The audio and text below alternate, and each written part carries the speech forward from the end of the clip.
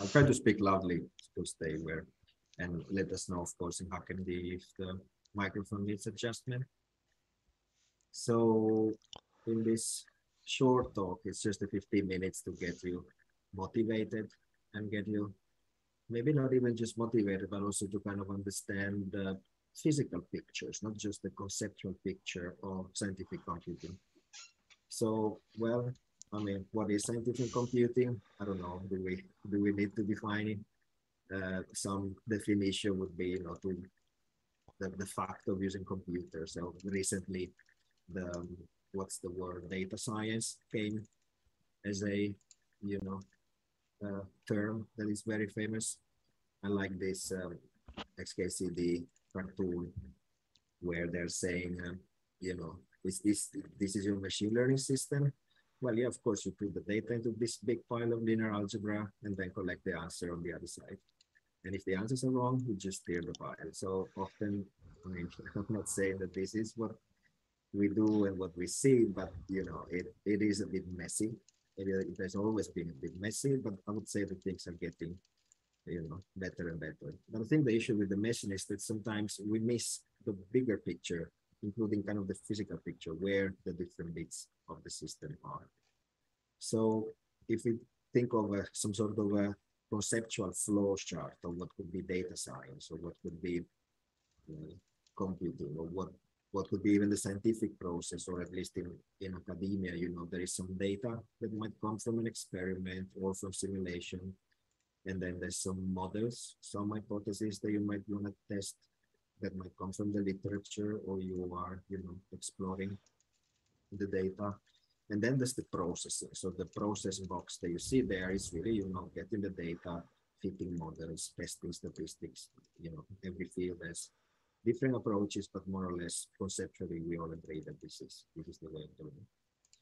And then at the end, there are derivatives. So outputs that could be preprocessed file, result maps, whatever statistic, and then papers and posters. And this is what you're supposed to do if you work in academia, if you work in science, and then repeat the loop.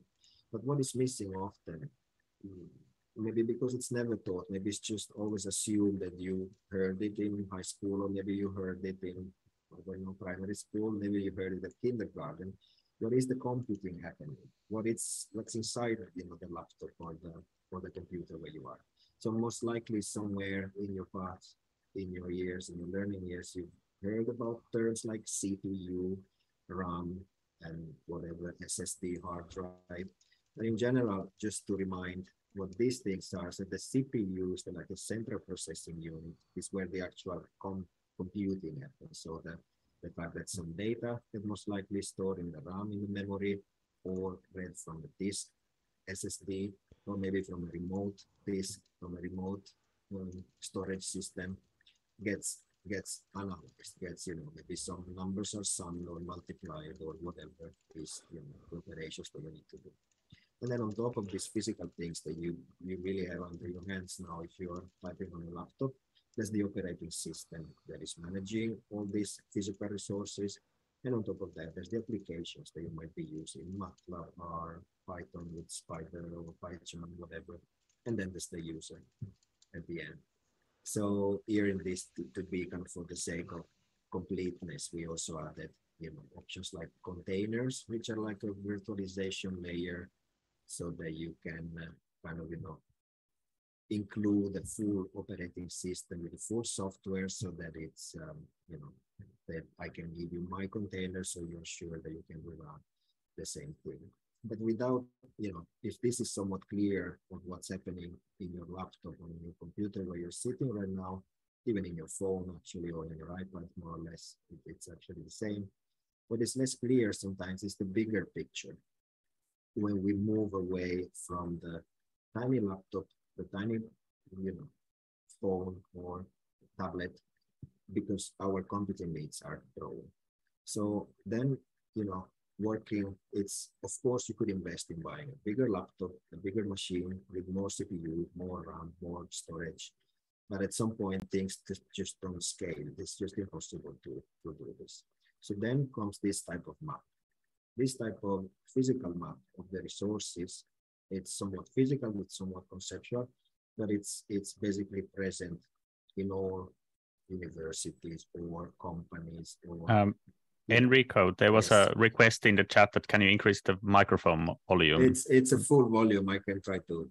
Yeah, maybe Zoom is making adapting. I have to fix my microphone. It's picking up the laptop microphone. So yeah, during the break I will switch to another microphone.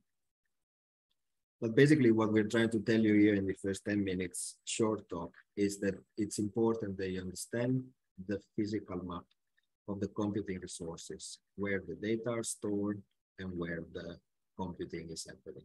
So if you remember the previous pictures from the local machine, from the local disk where you are, it's clear that everything is in there. You don't maybe need to be connected to the internet to load the data, run some analysis. In practice, though, many of these systems today, they still request some code from the internet or some libraries from the internet, so it's very difficult to work completely separated from the internet. But then your computing needs are growing, the RAM is not enough, the CPU is not enough, and then you start using some remote systems. So in general, in our organizations, like at Aalto, CSC, or many others, there are different types of storage systems. You might have some system that allow to store lots of amount of data, but you can understand that the bigger and the slower the system, the more data might be, you know, when the data starts to grow and grow and grow, the accessing, the reading of the data, the loading of the data might start to be slow. And then you need to start thinking, where do you want your computing to happen? So maybe you have a workstation at your apartment, and then from home, from your laptop, you connect to your workstation through remote desktop, and you do your stuff there, because that's enough for you to have a little bit more powerful computer. Or maybe you don't have a workstation or your desktop, but you can use some of those services. Some of you most likely are familiar with Jupyter notebooks. So there are websites, Aalto, for example, has the Jupyter Triton service that you can basically request, again, a node, which is like a computer that for you will run a Jupyter notebook that through the internet you can interact with and run your scripts and load the data. Or then, you know, the notebook might not be enough. Notebooks themselves are not the most efficient way. The remote machine that you have in your office, maybe that's also not enough. So then you might really want to move your data science workflow onto an HPC cluster.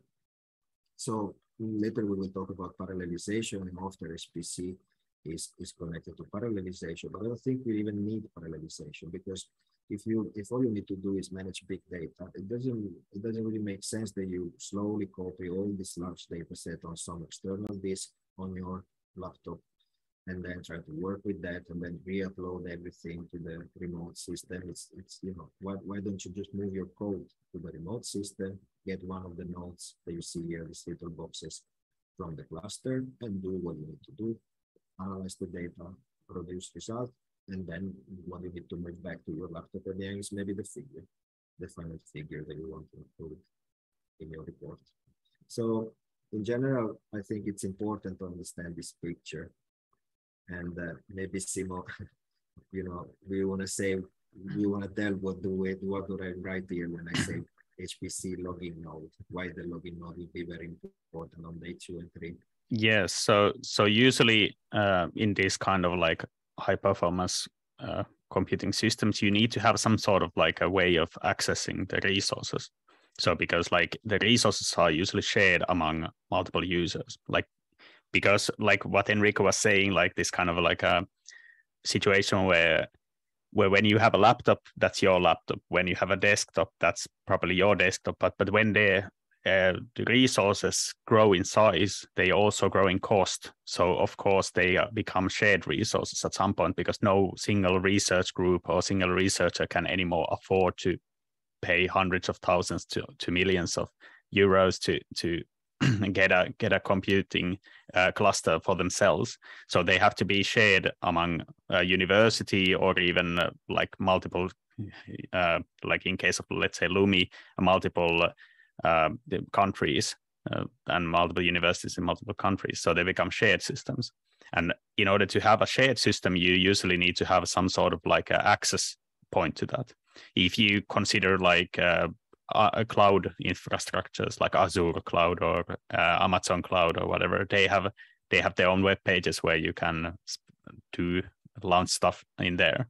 In HPC clusters, they're usually a login node where you log into the system, and from there you can then submit your jobs into this kind of a queue system that we'll be talking later on, so that you can get your share of the resources.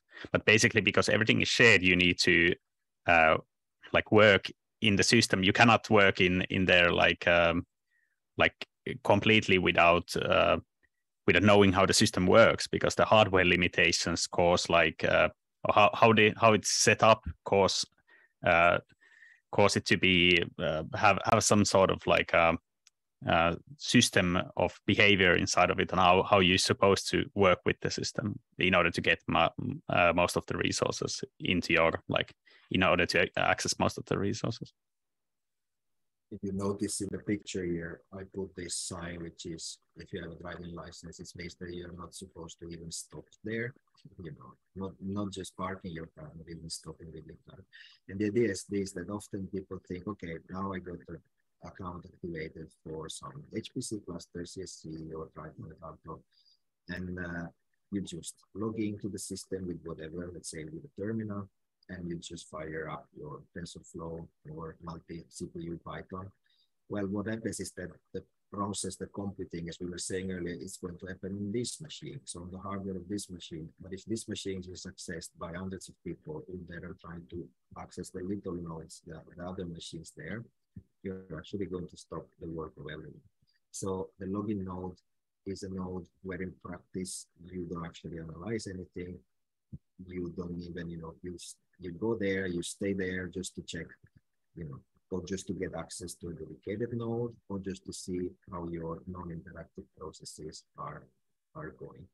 So you can understand already here that we are talking about different type of flavors, different type of workflows that one can have.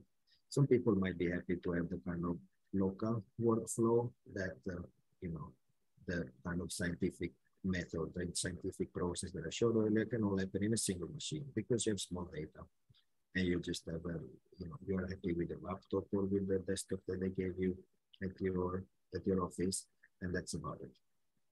But then often you start to mix your workflow. Maybe during the development stage, you need to have some sort of interactive workflow because you need to debug, you need to plot some of the data. But then when you have really lots of data, you don't want to run something interactive that stays there for a month just to run whatever machine learning process.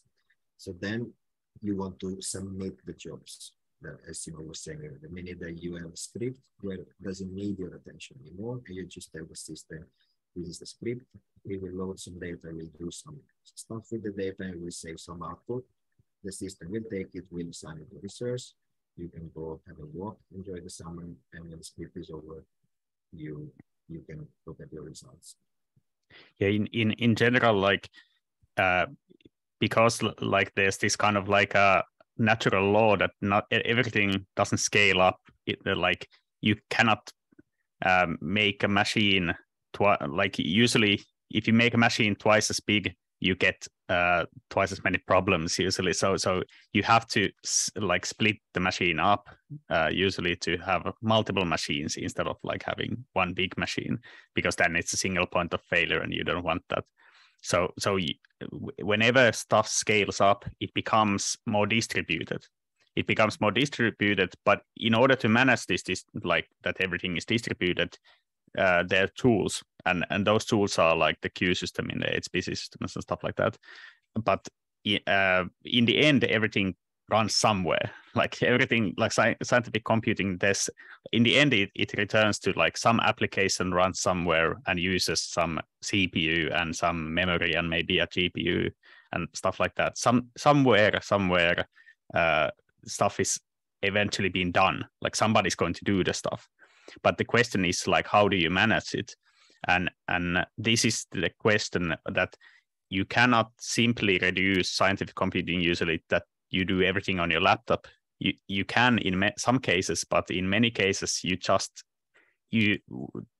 run out of laptops basically. Like you can buy another laptop and then try to work with 2 laptops, but at some point you just have a problem that you cannot it doesn't scale anymore, and then you need to like use systems that like the HPC systems that allow you to do this scaling. But like Enrico said, it's important to recognize what are you currently doing. Is this the part of the job that actually requires these resources or not? And then like figure out which parts are good to do in a laptop and which parts are good to do in a cluster, because then it makes everything easier for you. Yeah, and basically this was some sort of motivational introduction, that you understand the hardware, not just the hardware that you have under your fingers right now, but also the remote hardware, and when do you need more of computing or RAM or storage or whatever. Of course, it's a learn by doing process. At the beginning, you might request too many resources or too little, but then you will optimize and you will understand. Just as a quick example, many people are often surprised that, let's say, the CPUs in the computing cluster, they don't have lots of gigahertz. Like people talk about gigahertz all the time when they talk about CPUs, like something is 3 gigahertz, something is, so has to talk about frequency or whatever. And that's like a speed that tells the speed of the system. But that's not how it goes when you scale stuff up. Like, for example, even if you have the most like fast laptop, do you want to run it constantly 24 hours in your own apartment, running like sun hot in your lap, like constantly running there in the background and calculating some stuff? No, you want the stuff to be run in a compute cluster where it's in some server room, it's causing noise there, but you don't have to listen to it. You just like some server does it energy efficiently. Like it's also a matter of energy efficiency, that like many of these systems, they might not be, they might have some of these complications that you didn't think about, but they are there for a reason, because at some point scaling needs to happen, and that happens by doing these kinds of like optimizations. All right, our time is up. The webpage, you got the link on our learning materials. It's also on the HackMD. There's a nice collection of list of services for doing this. You know, you don't need to be at Aalto or SQ University or CSC. There's many services that can get you started immediately with computing. And of course, if these free services, free, in brackets or in apostrophe, are not enough for you, you might have, services from your institution. So if you're from Aalto, I recommend checking you the link that we provide with this description of these different strategies.